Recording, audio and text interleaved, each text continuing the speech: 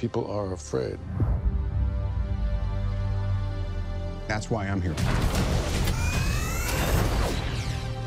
We need to be put in check.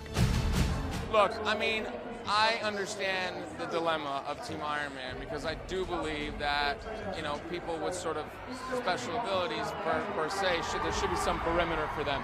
That being said, my heart is still with Team Cap. That's where I got to be. You know, I still believe in freedom of speech, civil liberties, and so there's a lot of parallels in this movie that you could probably do with real life. Well, I really like my team. I think you know, I'm very happy with the team that I'm on. I think that, you know, Captain America is a pretty good guy to have you know, have your back. Yeah. I wish we'd had Hulk on our side.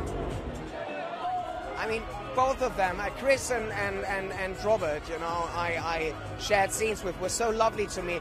It would be impossible to choose one or the other.